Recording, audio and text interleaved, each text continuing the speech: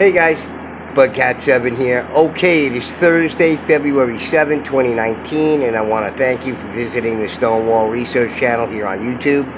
Thank you very much. If you do like the video, please do hit the like, guys, because, you know, you got YouTube cracking down, censoring people now. It's a terrible thing, and, you know, it does help promote the channel. And if you're not a subscriber, please do subscribe, because I definitely have some interesting stuff you're going to want to know about. Okay, well, I wanted to do this short video because recently I produced a video on Roman concrete and geopolymers, because I was talking about Brian Foster did a video on these structures, these funerary towers down in Peru at Cotimbo, and I was talking about that, and then the Ancient Alternative View, a subscriber to the channel, friend to the channel, produced this video about Roman concrete and how the secret was discovered. So, you know, I did the research, you know, on what was put out by the University of Utah by the woman who was doing the research, and we talked about geopolymers, and you can watch that video on my channel. It's Roman concrete and geopolymers. But I have proposed in that video that, you know, they may have, you know, used electricity to cure the concrete, and this is what actually, you know, helped it to cure a certain way, and, you know, increase the hardening of it, etc. Because, you know, look, you know, we want to believe people in the past were just ignorant and stupid, and they didn't know anything about electricity. I mean, they saw lightning, they got static charges, I'm sure that they saw, like we get today. You know, when we go to touch the doorknob and we get a static charge. And, you know, these people put all this stuff together. They knew about it. They knew about fulgurites, okay? You know, when lightning strikes land and creates, you know, stone, when it, you know, it you know, more or less liquefies the stone, you know, shocks it and, you know, makes it into a stone form. And they found one in Florida that was something like 14 feet long or something like that. These people were very observant in the past, you know. They knew about this kind of stuff. And here is a modern article about construction by you know, a website called Science Direct. And it talks about curing concrete and the research done on that with curing concrete with electricity. And I'm not going to read the whole article. I'll just put the highlights here because they highlighted them. High temperature value of concrete is the indication of hydration degree. As a result of applying electrical current to concrete, hydration time can be shortened, okay? An accelerated cure can be carried out through both increasing the amount of cement in concrete and applying stress to concrete, enhancing the value of stress intensity as well. Okay, so they can make it harder and they can cure it faster. Okay, so this may not be new knowledge. I mean, this may be ancient knowledge, because, you know, you see all this stuff. You know, I'm not going to get into it. You know, New Earth, Sylvia was like the first one to come out with this stuff about the free energy of Tartarian, and, you know, they might have got it from the Atlanteans, and, you know, you see all this cyclopean stuff and megalithic stuff from around the world that could be geopolymer concretes that they knew how to mix granite and basalt and, you know, all sorts of things. You know, they had the recipe for that. And, you know, if you're going to cure something, that's a huge thing. Let's say, you know, the columns at St. Petersburg, right? You have these huge columns that you make molds for, and you pour this, you know, granite mix in there, and you have this giant thing. How long will that take to cure? Well, you know, it may be a lot easier to cure this stuff, you know, if you're applying electricity. And, you know, you have all these, you know, people, and, you know, I subscribe to a lot of these people about, you know, the free energy that Tartarian knew about. They obviously knew about, you know, geopolymers and how to mix them up and how to, because this is the only way these things could be done. You know, the column at St. Peter's Square there, which is inexplicable. The thing is gigantic. It just seems beyond. We can't even do it today. So that's the issue with some of these things, like some of the boxes at in Egypt, you know, that the bulls were supposedly buried in. They can't even make those boxes today. How did those people do it? You know, apparently they did it and repeatedly. So, I mean, you know, you have this, you know, the Tartarian free energy. You can see a number of people produce all sorts of videos on it. It's just an interesting concept.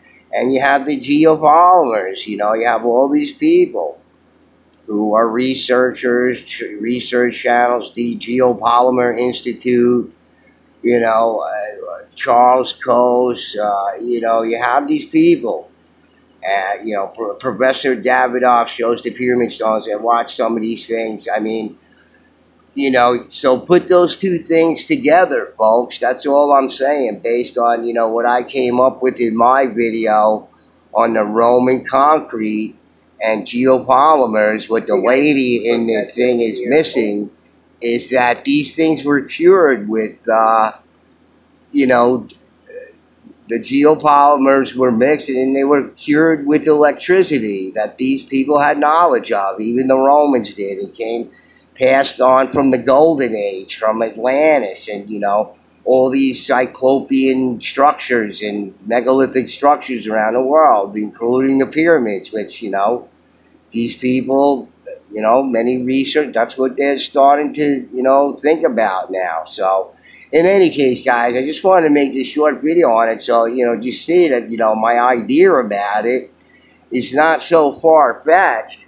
It's within the realm of possibility if you, you know, if you've been following along with, you know, Grand Tartaria and the Tartary Empire and the free energy and all that kind of stuff. And like I said, New Earth, you know, Sylvia New Earth, I mean, this video she did a month ago, but she revised her Survivor series. Her Survivor series is old. It's years and years old, 5 years old, 7 years old, whatever it is at this point. But she revised all her videos, and she put this one out. It's based on the ones that she had before, but you know, she's been going through this in the mud flood and all that kind of stuff, even though she puts in her video here, forgotten ancient technologies, atmospheric electricity and Vermonters and all this kind of stuff. You know, she puts like a disclaimer. She doesn't agree with everybody. Oh, it's good for her. You know, she doesn't have to. She stands on her own. So, but there's lots of people delving into these subjects, and it's been around, and I've known about it, and so why not suppose that the Romans, or whoever they were, or whatever society that was, or remnants of Atlantis, or whoever they were, knew how to, you know, create these geopolymer concretes, and then the standard concrete, whatever concretes, and they needed to cure these large things fast, you know, otherwise it would take a very, very long time for these things to cure. Think about it. If you have these giant, you know, pieces of, you know, stone that you need to create, you know, weighing, you know, 100 tons, 500, you know, whatever it is, I mean, it's going to take forever to cure. So you're going to need to speed that up. So it only seems natural that one would think that, you know, that you could speed up the curing process with electricity. And why not free energy, machinery, or whatever it is, you know? I mean, so many buildings in the past had lightning rods on it. Well, you know, I'm sure people of the past who aren't as stupid as, like, they would like to make it us out to be, our ancestors out to be. Maybe they weren't quite as stupid as they think. And they used what they knew. I mean, they could have cured the concrete simply by putting a lightning rod on it, you know, just a temporary one. An iron lightning rod, strap it to it, and, you know, a couple of storms at the right time of year or whatever, and the thing is cured.